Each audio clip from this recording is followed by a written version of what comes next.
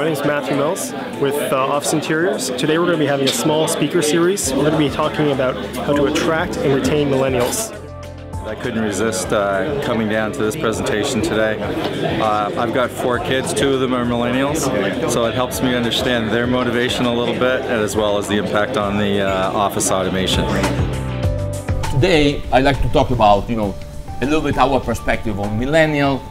36% of the workforce in Canada in 2014 were considered to be millennials. We employ roughly 4,000 people. We know that in the next, that by 2020, roughly 600 of them will retire. And so the attraction of millennial is not only the obvious need of any company that is growing to attract millennials, but it's also the compelling need to attract the leader of tomorrow.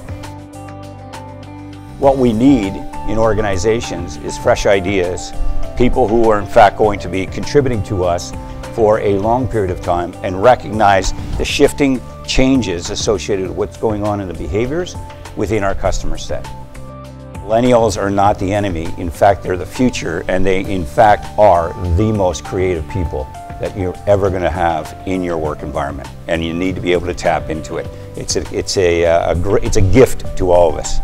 But what is the value added that I can bring in the company? Why I matter? The company makes me feel not just a number, not just an individual inserted in a big machine, but makes me feel a person, and I bring value to that. That is very, very important. And we also found that with that mindset, the more we are delivered about it, the more our experience that millennials actually stay. We have to be smarter about how we attract, we have to be smarter about our employment brand, and we have to be, once we bring a new employee in, we have to be smarter about how we develop and retain them. Within a couple of years, 2020, 50% of the workforce in Canada will be categorized as millennials. So it's not coming, it's upon us. It's here, and it's happening.